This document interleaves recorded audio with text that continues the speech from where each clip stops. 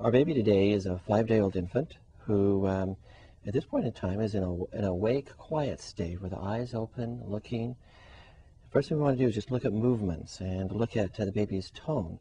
The baby is predominantly inflection tone, but has spontaneous movements in the upper extremities and also the lower extremities, and is looking around, having some sucking movements. And so the baby's in the quiet alert state. Then the arm should go into extension. He's very interested in eating right now. And that's a good way for a baby to quiet themselves and to organize themselves as far as sucking and finding their fists. So that's a very good response. He doesn't like that. He blinks. So he does have a behavioral response to light.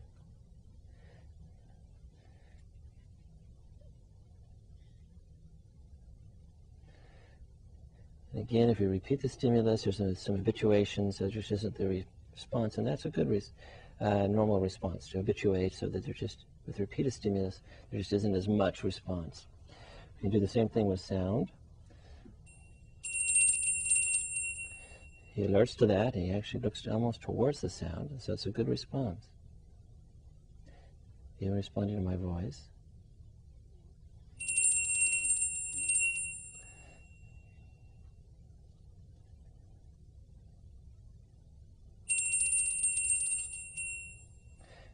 Again, he perceives that sound, he moves, and that's good. Our baby today is a 5-day-old infant who, at this point in time, is in an awake, quiet state with the eyes open, looking. Okay. Says, I don't like that. Okay. You can see that having resistance as far as getting to the ear. What this maneuver is just the eye should go in the opposite direction the head is turned. So if I turn one way, the eyes go in the opposite direction.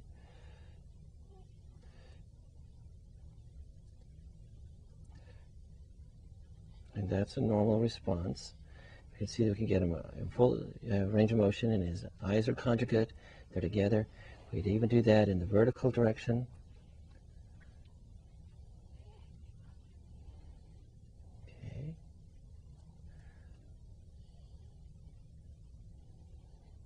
Okay. You can see the doll's eyes maneuver is normal. Okay.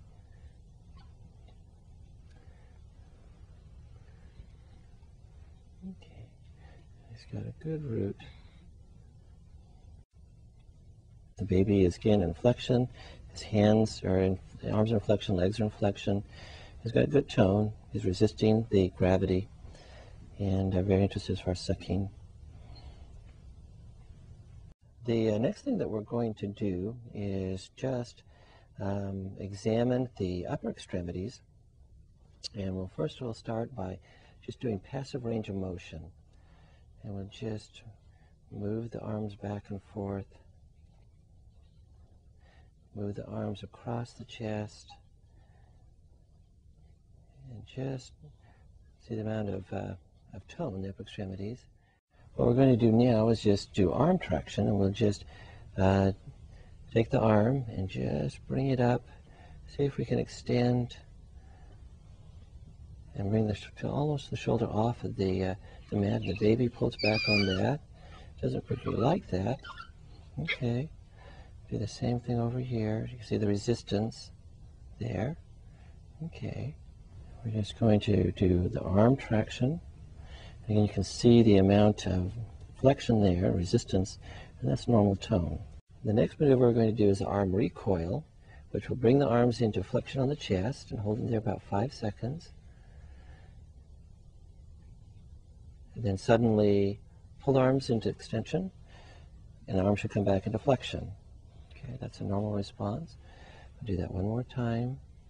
Keep the arms in flexion. And we'll extend the arms come back up into flexion. We'll now look at the tone in the shoulder girdle by doing a scarf sign. What we'll do is we'll take the arm and just bring it across the chest and try to pull it to the shoulder. And again, there should be resistance. We're bringing it to the midline. And do the same thing over here. Should be able to get it to the shoulder, but not beyond the shoulder. And you can see that we're eliciting kind of a root and a suck. He wants to be able to suck, and that's a good normal response. This would be a normal position for a baby's hand, where the fingers are in flexion, the thumb is coming across. It's not a real tight flexion, and we can get the baby to open the hand by stimulating the lateral aspect, the ulnar aspect of the hand. Okay. We're gonna look at leg flexion here. And a leg recoil, just bring it to the hip, and then we're going to quickly extend, and he should come back up into flexion. Do that one more time.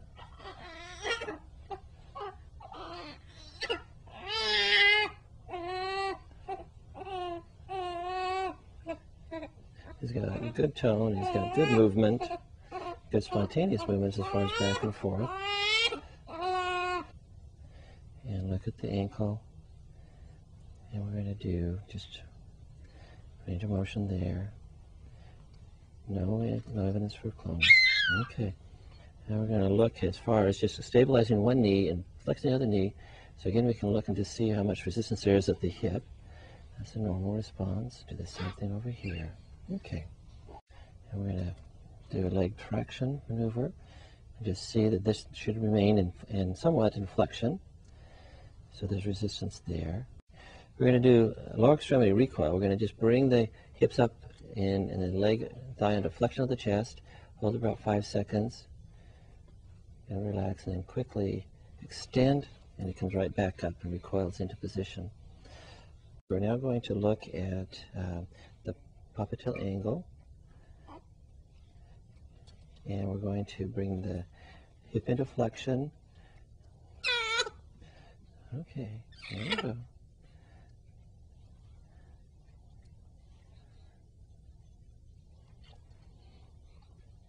Into flexion here, and then I'm going to extend the leg, and really should not get much beyond a 90-degree angle. Should be resistance there. Let's do this side. Again, coming up and flexing on the thigh on the hip, and then extending the leg, and really should not get much beyond the 90-degree angle there. So that's good. That's good tone. We're going to look at the popliteal angle once more. We're going to have him flex his thigh on his hip fully, and then we're going to extend the leg. You can see that we can get to about 90 degrees, not much beyond that, and that's pretty normal. What we're going to do now is just do the heel to head. You can see that having resistance as far as getting to the ear. Okay. Then we're going to do heel to ear, and you can see a lot of resistance there at the knee and at the hip. You can get it almost up here, but again, there's a lot of resistance, and that again is a normal response. We can look at the tone of the neck by going past the range of motion to one shoulder, and then to the other shoulder. Okay, and that's very good. Which with this will be as well. There's a good Moreau. Okay, it's a very good Moreau. Okay. All right. Pull it up. He should be able to get his head up here, and he does. Okay, very good. All right. A little wobbly, but he's able to keep his head up for a few seconds before he tires out. And we can test the posterior neck muscles by putting a little bit back, and then see how he can pull up his head. He does a good job there. A little fussy. And then he brings his head up from being flexed on his chest. So head control is pretty good there. What we're going to do now is just put the baby in the prone position and see how he does. You can see that he's moving his head from side to side and bringing his head up. So that reflects good tone here in the head and the neck. Bringing his arms back here and see if we can bring them forward, which he's actually trying to do. Gets that arm forward, he gets his little buttocks tucked up underneath and his legs tucked up here. So again, he's got good tone and good movement. We're just going to put him in ventral suspension. Hold the hand, you can see he can keep his head up for at least a few seconds. Arms in flexion, and legs in flexion and extending. So he's not draped over my hand. So there is good tone here in the trunk. And he just tires out a little bit. Okay. Now we're going to put him in vertical suspension. And again, I should be able to hold on to him and have strength in the shoulder girdle so he doesn't just slip through my fingers. So that's good. Okay. Yeah, we're going to look at the reflexes now. He's quiet. Get his leg into semi-flexion, and that's a good knee jerk. Do the same thing over here.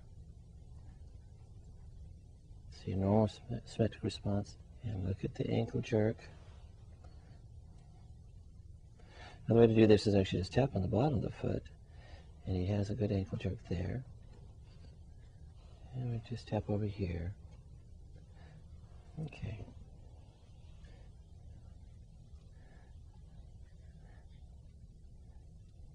Good biceps. It's very hard to get a triceps on a baby because there's more flexion tone, and so it's hard to get the triceps, and so we can try that, but we usually don't get much of a triceps, and we don't get much of a triceps there. Looking at the plantar reflex, it's important to go down the lateral aspect of the foot, and just stay in the lateral aspect of the foot. If we go too much on the ball of the foot, then we get more of a grasp reflex, so it's important just to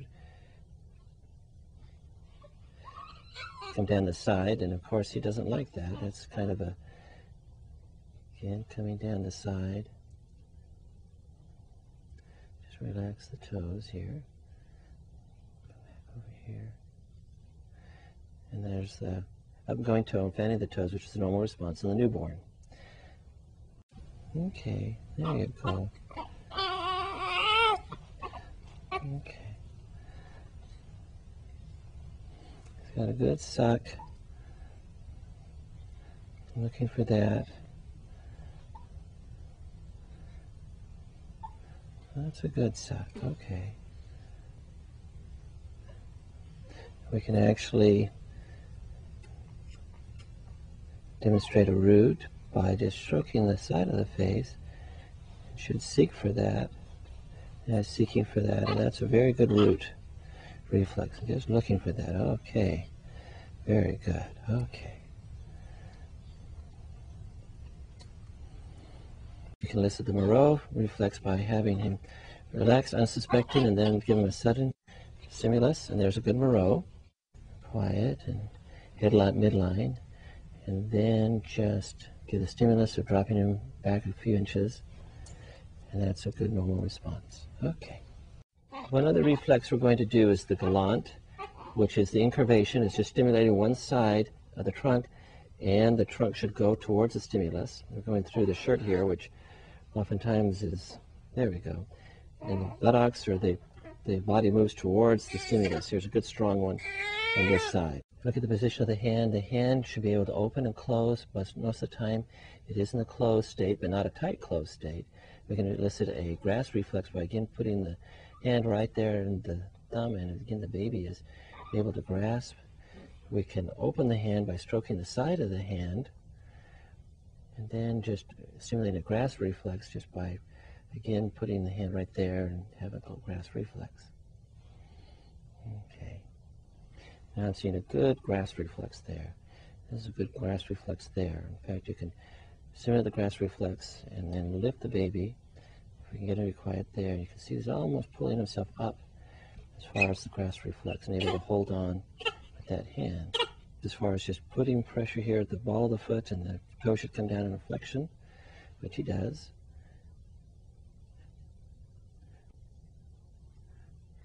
And should grasp, let's look over here. And you can see that there's a grasp reflex. We're going to do the walking reflex and see if you'll take some steps here. Okay. Maybe some steps. There you go. All right. Okay. All right. What we're going to do is just look at the shape of the head and notice that a newborn baby can have a little bit of asymmetry because there's some molding, but we can outline the shape of the anterior fontanelle. Here's the myotopic suture, coronal coming down into here, and then the sagittal coming back in here, and of course the other coronal suture coming back here to the lambdoids, which the sagittal would come, and the lambdoids coming back into here. Feeling the sutures, all of that feels to be very normal. And the position of the ears, all very normal. The forehead, again, normal position. Okay, very good. Measure his head circumference here by doing the greatest occipital frontal circumference. So we need to make sure that we measure right here in the frontal area, and then the occipital area. And his head circumference is 35.8 centimeters. Okay, so that's very normal, very average.